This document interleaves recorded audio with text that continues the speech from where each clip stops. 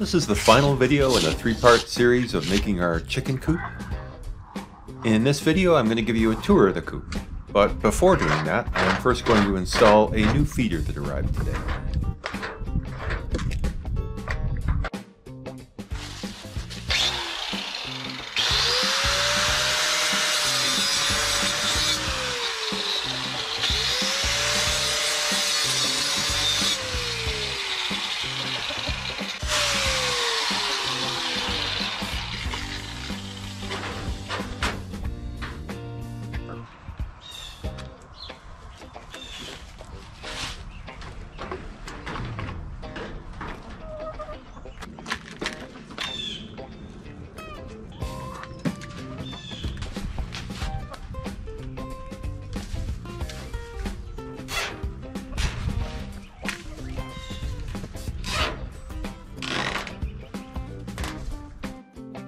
Okay, now that the new feeder's installed, we'll give you a tour of the coop.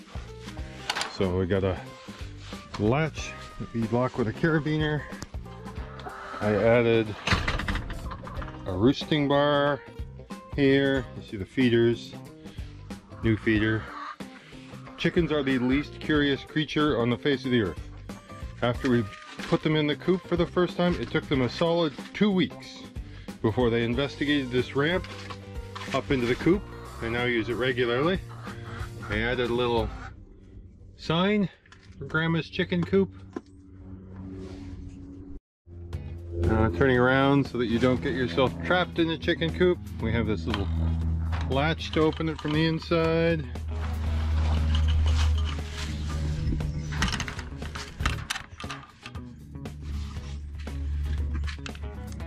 Which can then be locked with a little carabiner. Keep critters out. On warm summer days, these can be open for ventilation. Oh, look at that, we got somebody roosting right here. Sorry, Mrs. Chicken. These doors obviously can be open to access the coop. We found that it's best to include a little bar of wood across here to keep the junk from coming out the coop. In retrospect, I now understand why all of those fancy Carolina coops have that third door across the bottom. If I were to do it over again, I would include that.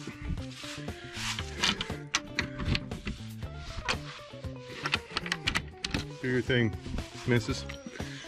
Alright.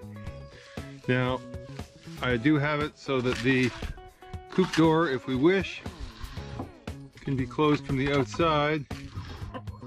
He hasn't seen that happen very often because since the coop is enclosed, we don't really bother closing that very often.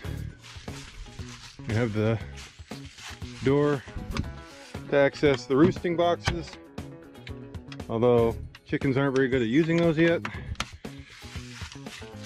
And then finally on the back we have this clean out door that drops down, and again this can be open for ventilation on hot summer days. Catherine has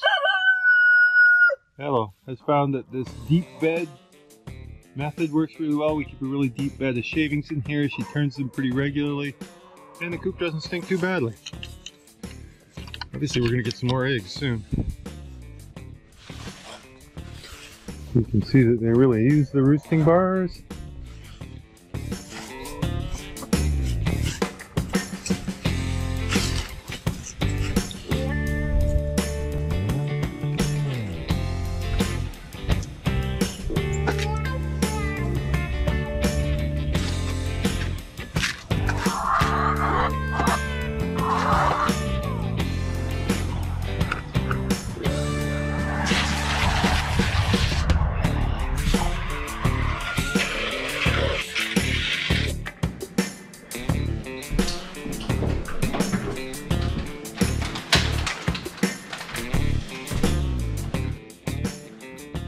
We got chicken eggs. These are duck eggs, actually. And it looks like we got to make an omelet this morning.